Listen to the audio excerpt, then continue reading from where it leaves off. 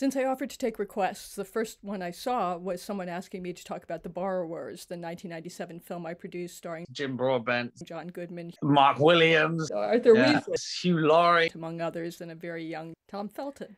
For those who don't know, the borrowers are little people, so the whole movie is about the scale of the bean, that's the human beings, versus the tiny borrowers. Tour de force of complex visual effects done in the non-digital era, so that's what makes it particularly interesting. There's so many complex and cool shots in it. Kudos to the director, Peter Hewitt, for his stunning creativity. And instead of picking a single shot to explain, I went down a bit of a rabbit hole and decided to talk a little bit more about the whole approach to doing something this complicated and this really difficult film for under $30 million. The film is so complicated that, in fact, when we were nominated for a BAFTA for Best Visual Effects, the main visual effects team from the Titanic came over to our table and started picking the brains of our genius visual effects supervisor, Peter Chang. They had all the money and time and talent available, and they came to us to ask us how we managed some of the shots. Titanic. Yeah, wow. I'm pretty sure that one of the shots they were asking about was the fishbowl shot. Let's start with some backstory. I was asked to take over the film when the producer fell ill, and I came in with the film well underway. All the complicated sequences had already been storyboarded, and much of the construction of the huge props and sets were in progress.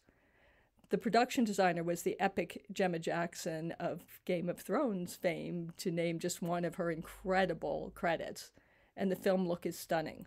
So I showed up fresh from LA with jet lag and straight into a massive visual effects meeting, and quickly discerned that the ambition of the film was significantly beyond the budget. I sent a handwritten note to the line producer saying, "I think we might be screwed," which of course I would not tell the executives because my job was to get us out of the hole that was pre-dug for me. Every time the train was derailing, however, the line producer would wave the note at me with a wry look on her face. Before I arrived, the team had chosen a scale of 14:1, meaning the humans were 14 times the size of the borrowers. So here are two paperclip props that I borrowed from the show, and this gives you a feel for the scale. So why 14:1? Well, that made the borrowers about 5 inches tall, which was Peter Hewitt's choice. I did some homework just now to see if Mary Norton, the book's author, actually defined their scale, but I couldn't find any reference to it. I did, however, find this really cool paper from the Journal of Interdisciplinary Sciences, which explained why humans could not be that small. Good to know. But frankly, why did they not choose 10:1? I mean, 10:1 would have made things so much easier. All the computations could have been done in your head by adding or subtracting a zero. But more importantly, the oversized props could have been 30% smaller, much more manageable and much cheaper, leaving room for us to have more of them. So let's say that you're building an oversized toaster, and I choose this because that's my daughter at 2 years old, and I just really love this shot. There she is, live action with a 14 times toaster. And look at the dirt on the grout, and look at the dirt on the countertop. Even that had to be scaled up by 14 times or it just didn't look right. This is nicely shown in the costumes. Here's a special costume that the wardrobe department made for my daughter for the Millions of Borrowers shot. So her stripy suit is actually corduroy blown up 14 times. And that's, of course, an oversized snap in the middle of it. And there was just such incredible, beautiful care taken on all the details. Moving on, to understand the effects in the movie, there are just some simple basics which may seem really obvious to you. The easiest shots were where the borrowers were in their own environments, which were just done on oversized sets. And I say just with care because they were easy to shoot, but building those oversized sets was incredibly expensive because everything had to be manufactured from scratch. And it wasn't just the cost, it was the time. The art department was stretched to the max. Of course, anytime the borrowers were in the same frame as the human beings, we had to do composited VFX shots, and either on blue or green screen. This is best explained by this cool cube that I kept as a souvenir. This is a borrower-sized one, and we also had ones that were painted green and blue for the human size and for the green screen stage. For any shot where we were matching a shrunken visual to a regular set, we would overlay the shots and use these cubes to line up the X, Y, and Z axes.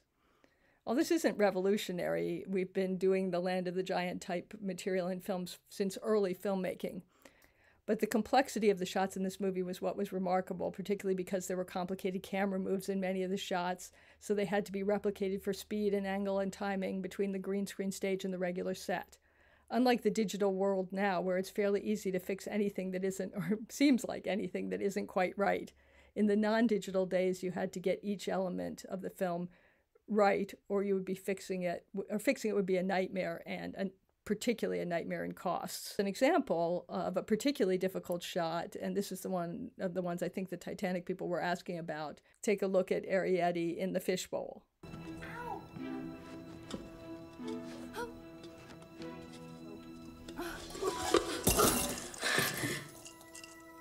Wow. Go on, go ahead, Bean. Get it over with. This is incredible. You can talk. Get what over with? The squishing? You aren't going to squish me, so get on with it. Why would you want me to do that? I don't want you to do it. It's just what beans do. What's a bean? You are. A human being? I think you mean... never mind. Look, I'm not going to squish you. You're not. No, of course not. This is amazing. I knew something strange was going on in our house, but I never ever imagined that our stuff was being stolen by... Stolen? No. We don't steal, we borrow. We're borrowers, and you're our bean. Beans provide you with things to borrow, but they'll squish you soon as they look at you. Who told you that? My dad. What's so difficult? Well, first of all, dropping her out of the tin and connecting her with her landing, then about a minute or so of dialogue and the camera move that looks through the distortion of the glass. And don't forget, the glass also needs to reflect the other side of the room with the correct distortion. In the digital world, this is a shot with some complexity, but not really that much. You'd probably create a digi-double of Arrietty to do the spin, and then blur, connect her to the real Arrietty, lots of reference of the room for the reflection, fishbowl in the real room, some concerns about the camera reflecting in the convex glass that showed everything, but all easily painted out and fixed digitally. For those of you who are inexperienced with these elements, I'll break this down a little further.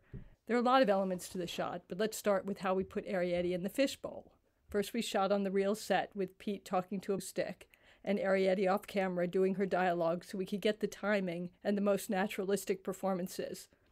Then we shot Arrietty on the blue screen stage. Note the cubes that match the edges of the fishbowl. Pete was there to make sure her performance timing and intensity was correct as well. And we had his eyeline position carefully calculated so she could look at his eyes. Then the effects team removed the blue and placed her in the fishbowl. In many ways, that's the most straightforward part of the shot. So let's also talk about the camera move, which has to match absolutely perfectly the speed and distance and angle on the set, but at 14 times. So motion control is required, a computerized system that in those days was expensive and agonizingly cumbersome. Once the first part of the shot was completed, the motion control camera had to be hand-programmed, I'm saying it again, to match it on the green screen, but with the 14 times factor. Sometimes we did shots so complicated it took 1 or 2 days just to do the programming. Now, of course, it would all be done inside the computer in nanoseconds with tools like the Techno Dolly, and it would be amazing. So when I found these storyboards, I was interested to see my note that we put Arrietty on a seesaw or teeter-totter to get her lowered the distance on the blue screen until she landed on the coins. I also wondered whether the coins would have been done on the blue screen with oversized coins or whether they would have been in the fishbowl. And I was interested to see that, yes, we had oversized coins on the blue screen stage, and I'd venture a guess that they were protecting against the idea that if they moved while she was landing or walking around, they didn't want to have to recreate that from static objects. So that's one shot. But I want to talk about another one that's a little bit less obvious. So we have a special guest for this segment. When I edited the segment together, I sent it to Tom to take a look, and I was particularly interested in showing it to him because he and I had just worked together on A Babysitter's Guide to Monster Hunting, which you can check out on Netflix. Plug. He plays the Grand Guignol with grand aplomb. During the shoot, he came over to dinner, and I pulled out some of the props and storyboards and visual effects boards that I had from the movie. And I realized as he was looking through it, wait a minute, of course he had no idea what went into making the film. He was a total noob. He was only 8. I think that's the strange thing as well for me when I see...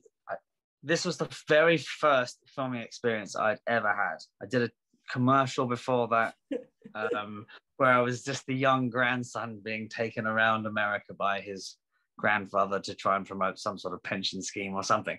But this was, I can't stress enough how much I just thought it was fun and normal. How would I know any different? So for him, seeing the behind the scenes for the first time when he was old enough to understand was kind of a revelation. And it was like sending him back in time and forward in time at the same time. When I look at the set, that's not a fake mirror thing. They built an entire oversized wall. So basically, you've ruined it for every other film from now. This is so cool, though, for me to look back at and see, wow, like the actual the attention to detail is the thing that really, to me, makes a great movie and film rather. And seeing the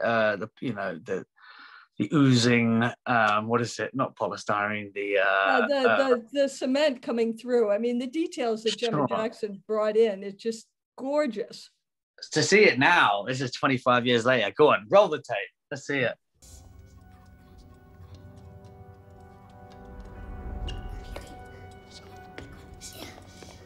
Here I am. Don't sneeze, Peagreen. Come on, mate.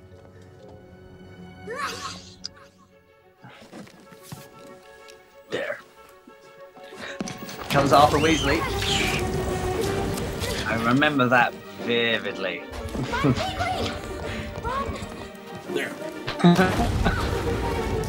I mean, look at this. Yeah. It's so cool.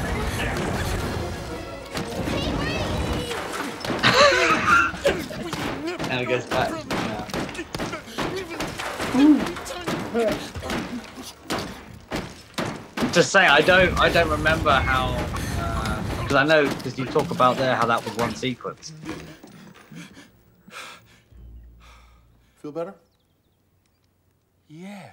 The first time that you were closer to you guys, we actually had a huge hammer claw come in. Do you remember that? Yes, that's the thing I remember. Yeah, because it was like 3, 2, 1.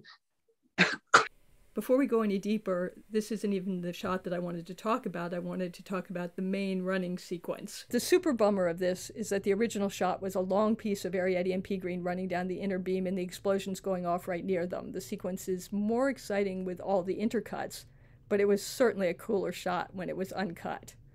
This happens a lot.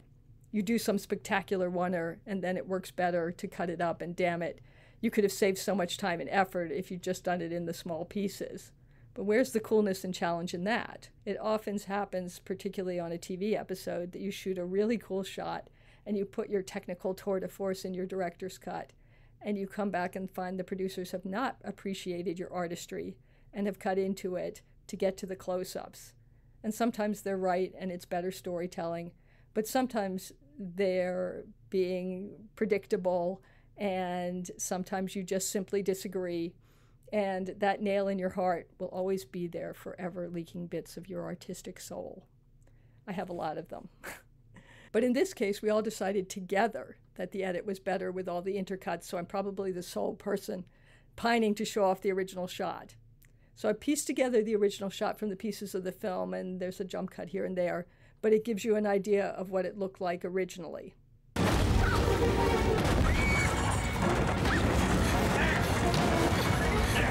There's no hammer claws.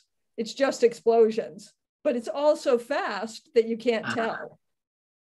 But because, of course, the cost of just building that one hammer claw was to do one. And the first time round, they come to me and they say, well, we're just going to, you need to build 10 hammer claws. And these massive hammer claws. And Gemma Jackson and just comes in like, I can't build 10 of those. We didn't even budget one large one. We thought you were going to do it all your way. Well, yeah, and let alone destroying the walls on the side. It strikes me now. I don't remember exactly the ins and outs of that. I feel like that you were on green, but you may have been on a beam and had to leap. Do you have? I don't know if you remember. I just remember that run that we did, or whatever the little hops we did, were very time controlled and very, yeah. Well, yeah. the hops were very like stuntmen were around us. I remember lots of explosions. It's mental. It's mental. So again, let's do the thought experiment. How would we do this now in the digital age? Easiest solution would be to run them through the set, then do digital explosions. Pretty much piece of cake. Or if, as was our case, we couldn't afford the large set, especially for this short sequence, we do some small elements and the rest would be set extensions built with digital reference. But in our case, we couldn't do the set extensions. We had to build the small set and explode it, and then run the kids on the green screen with their trajectory taped out and the places they had to jump, all taped on the floor, and use the motion control camera for the camera move. And the timing of the explosion and the lighting cues had to be seamless, and the debris flying at the right time. And I remember when we temped together, there was applause that the whole shot worked so well.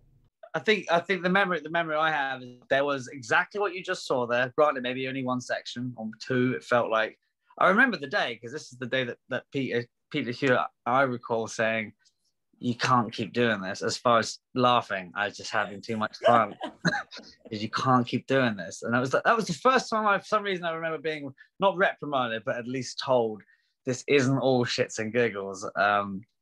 Which it inevitably was to me, but yeah, it was like a massive part of the set. I just remember the timing thing that you're saying of like you jump here, and there was a certain element of like the timing had to be so specific for it to work. And then of course I remember the giant claw hammer coming in, because isn't that how Peagreen gets? That's how he gets taken out, isn't it? Yeah, because it comes in and then it pulls you out and then you go on to the light bulb. Haunts me to the day. So my greatest producerial challenge on the show was the scheduling, because we had to run green screen stage and second unit and first unit all this at the same time. And the actors required on all units, and the shock for everyone was the green screen or blue screen stage had to be reconfigured for each shot. Maybe the borrowers had to be up on platforms because the camera was lower than the horizon. Or maybe they needed green shapes to interact with, a green fork, for instance, so their hands would be in the right positions. And visual effects didn't want to use a real oversized fork because it would have been a huge green mirror. And then with all that green reflecting on it, when you green screened it out, it would disappear anyway. Or maybe the green screen stage actually needed to be the blue screen stage for the shot. And of course, we didn't have money for two different stages, so that needed to be swapped over. So I had the schedule on Post-its on numerous calendars, and I'd be moving back and forth between them and moving elements as everything changed. And it was like playing three-dimensional tic-tac-toe to make sure all the elements would be ready for whichever set we'd be shooting at once. The biggest shot we did was the Millions of Borrowers shot, which was at least 40 elements and 5 shooting days, and including all the shooting costs was around £1 million just for the one shot. It's an amazing shot, but take a look. Was it worth the cost?